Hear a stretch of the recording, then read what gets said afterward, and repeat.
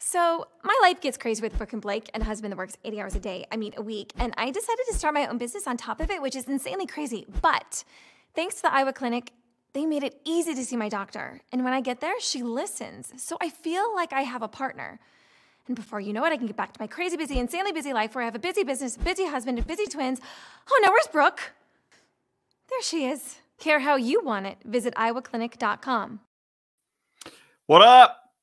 It's Farmageddon week, and I'm ready to go. Let's get after it. Thanks to our friends at the Iowa Clinic, the Iowa Clinic Men's Center. Of course, Farm Story Meats. Check them out at farmstorymeats.com. Phenomenal concept, straight from the farm. Great farmers here in the state of Iowa. Of course, it gets processed and then to your front door. Everybody's doing these subscription things. Now you can help all these local companies and all these local people. The money goes straight to them. The great product goes straight to you. Check them out at farmstorymeats.com. Great Iowa Stater Ray is behind all of this. All right, let's get after it. 5 storylines as we go in today. First, let's take a look at the Big 12 schedule. Iowa State with the night games. We get to watch a lot of games that will be happening here this morning, throughout the afternoon, and then when the Clones kick tonight at 6:30. Oklahoma State at Texas is a fantastic football game. Really looking forward to that. How does Texas bounce back after blowing that big lead in the Red River rivalry? I think Oklahoma State, listen, I mean, there's nothing sexy about them this year, but a really solid football team. Really reminds me of Iowa State. I don't know if they have as much offensive firepower as the Cyclones possibly can. Really good football game. I'm picking the upset, though. I think Oklahoma State wins that one in Texas. A future Big 12 game, BYU at Baylor. Really fascinating here, too. Baylor's offensive coordinator, longtime offensive coordinator at BYU. These programs should know each other quite well because of that aspect of this football game. Baylor is a slight favorite in that one. Texas Tech is at Kansas. That's a snore. We're not going to watch that one. Nobody wants to watch Texas Tech at Kansas.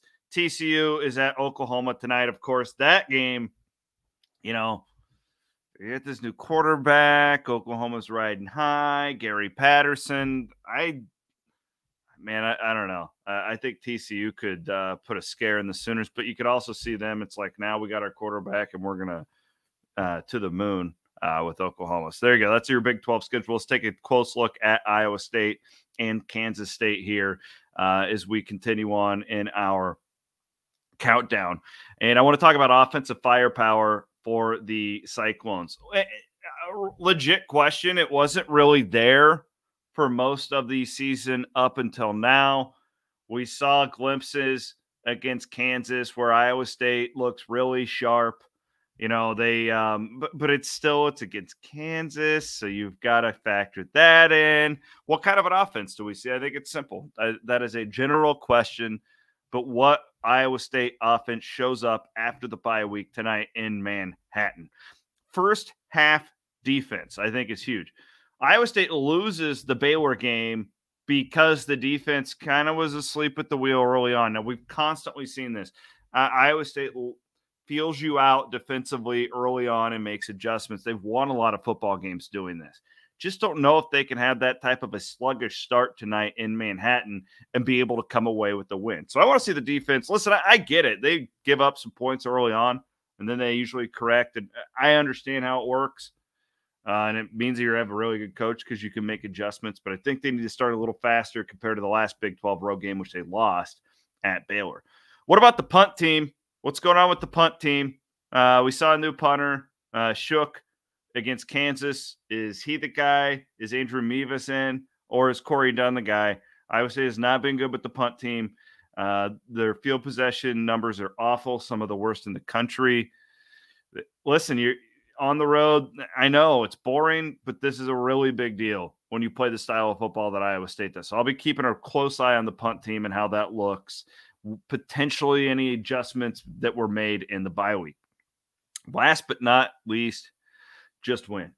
This game, Iowa State hasn't won in Manhattan. Actually, I exchanged text messages with the great Dan McCarney on Thursday night. Last time Iowa State won in Manhattan, he was the head coach in 2004. Meyer to Blythe, Iowa State outscored Kansas State 28-6 in the fourth quarter. It was incredible. One of my all-time favorite Cyclone wins was that game. But, man, it has been brutal since then. Our minds all go back to 2015, the game that got Paul Rhodes fired. Just down the football. I'm still fired up about that one. And then so at 2015, we're like, it can't get any worse. 2017, it got worse. They picked up the flag against Alan Lazard. Just win. I think I echo the overwhelming majority of the fan base going into this one. Just win the damn football game. I don't care how. Get out of there at the win, and then we'll worry about Oklahoma State. But weird things happen in Manhattan. Seems to be an odd place for Iowa State to play football. Hopefully, Matt Campbell can check another one off of the box coming up tonight, 6:30. Of course, we'll have complete coverage.